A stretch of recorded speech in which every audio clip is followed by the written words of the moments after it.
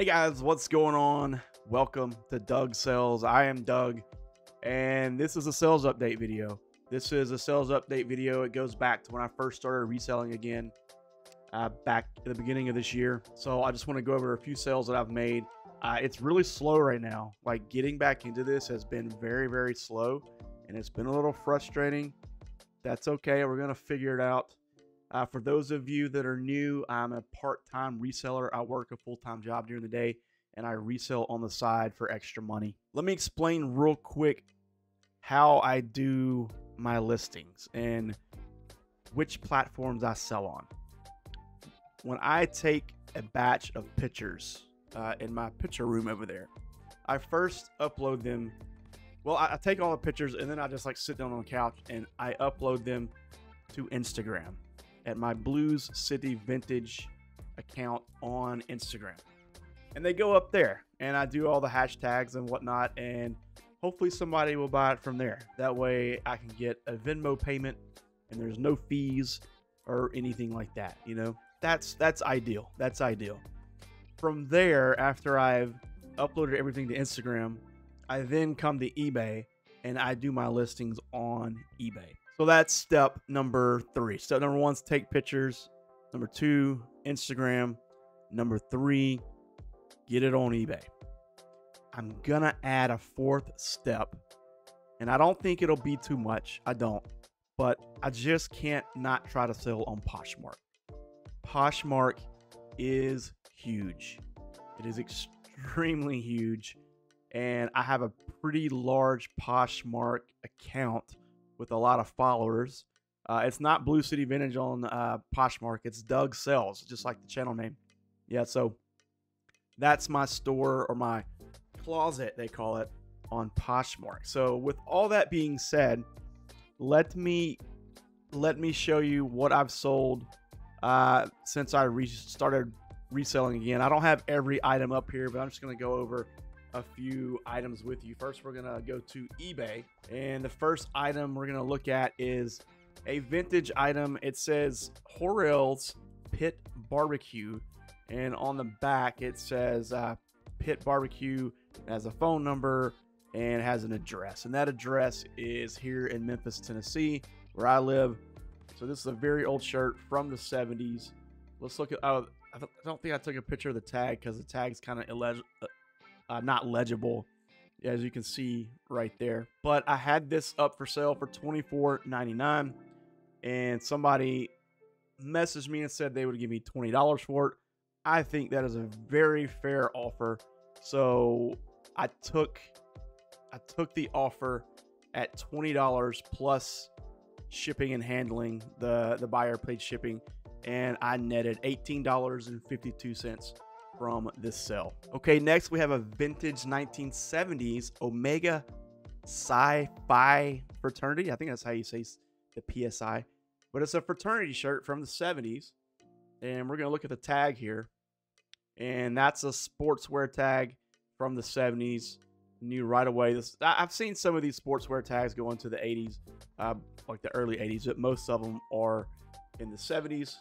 So we called it 1970s shirt. I put the measurements too, so they can see the actual measurements rather than just me typing them out in the description.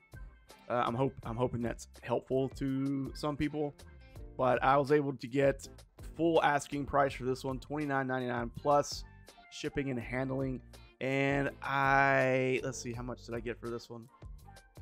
I netted $26.84 on this sale. All right, next, this is one that I found. It's a $1 million cowboy bar in Jackson Hole, Wyoming. It had the 90s Hanes Beefy T tag, as you can see right there. I didn't think this was going to be a high money shirt for me, and it's actually kind of dirty and had some stains on it. So when somebody made me an offer of $10 to get rid of this one, I went ahead and got rid of it. This is not one that I was going to sit on for a while because I think I can get that $5 extra. So I went ahead and took the $10 offer just to get it out of the store, and I netted $9.66 from this sale. I think this t-shirt cost me $1. All right, next is a non-vintage t-shirt. Now, back in the day when I used to make these videos, you would always see me selling Life is Good t-shirts. I am still going to do that. These things are popular, they're trendy, people love them, and there's all sorts of different kinds of these t-shirts. As you can see right here, there's a little dog here cruising. There are so many little pictures like this on these shirts, and a lot of them they don't sell anymore, so the only way you can get them is secondhand, so people look for them. And there's the little mascot, the little Life is Good mascot. But anyway, this shirt sold for full asking price, $14.99 plus $6.15 shipping. And I netted $14.09 off of this. The next one is another Life is Good shirt. He's hiking, he's walking his dog. It sold pretty much either the same day or the day after. And I got full asking price for this one, $14.99 plus $6.15 shipping and handling. And I netted $13.90 off this one. All right, next, these kind of go together. There's two here. The same person bought both of these. I had them up for $49.99, and he sent me an offer. He wanted to buy both of them for $40, and he wanted a break on shipping because he didn't want to pay $10.40 shipping for each one. So I told him, let me print the label out, get it weighed, and however much I owe you back, I will refund that back to you. So I did. I forget how much I refunded him back. It wasn't a lot, but I got $40 a piece for these jerseys, which is good in my mind because they were selling for around $50 anyway. So it wasn't too far off of what I really wanted from it. And so I netted $32.90 a piece from these jerseys, and that came to a total to be $65.80 net. That's after fees and shipping and everything. So pretty good sell. All right, here's a cool little sweatshirt. I found this at a thrift store. I remember when I got it. I found this at a thrift store in Chattanooga, Tennessee. I stepped in a thrift store, just looked around, and this is La Jolla Beach and tennis club crew neck sweatshirt. It's in California, I believe. La Jolla Beach is. I got full asking price for it, $24.99 plus $9.35 shipping and handling. Now, this is calculated shipping, so I weigh these and I put the information in, and it calculates it based on the buyer. So it looks like they paid $9.35, or actually this is calculating to my address. So I don't know how much they paid. So, but regardless, it was a good sell. There you can see it. It was in great condition. There is a 1980s Hanes tag in case you wanted to see that. So for this sweatshirt, let's see, I netted $23.56. I think the sweatshirt cost me about $3. Here's one from the 70s. This one says Nuke the Ayatollah. So it's a very political, very war-oriented type shirt. And I tried selling this before when I was reselling before. I tried selling this for all different types of prices. So, and it wouldn't sell for any high prices. So I put it at $29.99. It's not in that great a shape. Like it's worn and it's, I don't know. People like shirts like this though, but the tag is not legible. You can see it's like kind of broken up there. So we have the measurements here. And this person paid full asking price, $29.99 plus shipping and handling. And I netted $26.11 from this sale. All right, next we have a vintage Ford Street Rod t-shirt. And then on the back it says Hammered and has a street rod on it. Pretty cool shirt. The coloring's cool. And you can see the date here is from 1989. And there is your Screen Stars tag from the late 80s, early to mid 90s. There's the measurements.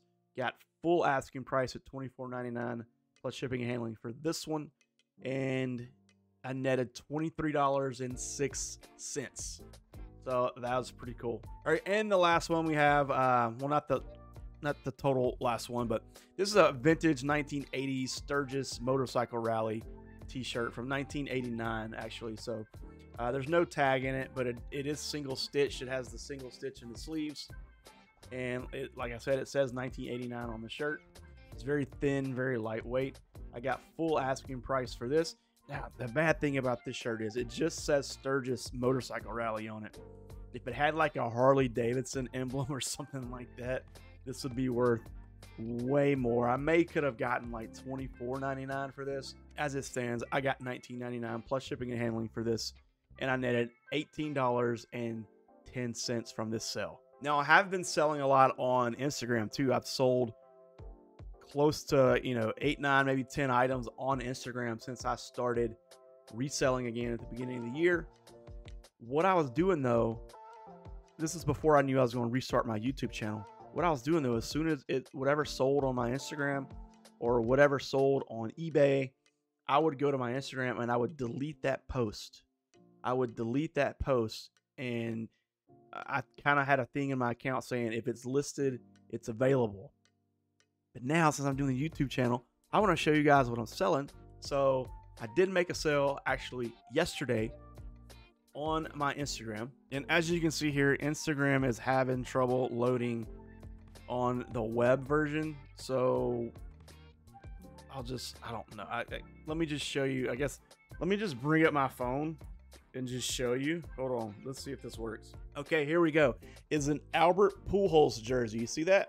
It's an Albert Pujols jersey, a Cardinals jersey. As a majestic jersey. There's the front. Maybe one day the web browser will work and I can just you can get a better picture of this. And there's the tag. There's the majestic tag. I listed it for $50 on my Instagram, and literally within about 10 minutes, a girl messaged me and said, I want this jersey. And so what I did, I said, great, it's yours, you can have it.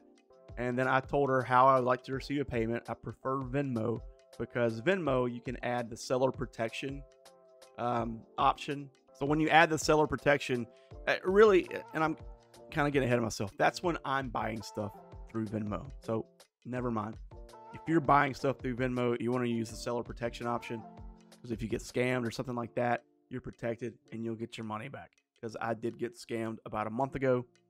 A guy was trying to sell me some t-shirts through Instagram, and I sent him $350 to buy 20 t-shirts, and he scammed me.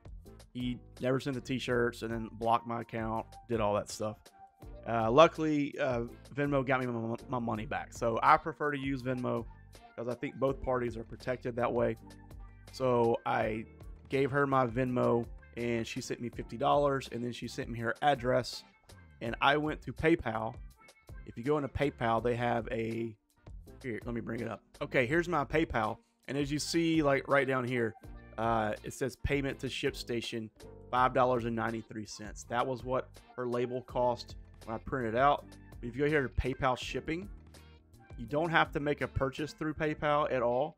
You just come here and you go to create new quick label, and you go here and you put your address. This is my new address. And then you put their name and address, and then you put the information for the package, and it calculates the rate for you. It's very convenient. Cool. PayPal will let you do that, even though you're not making a transaction through PayPal. All right, guys. So that's it. That's my first sales update. Like I said, sales are really slow right now.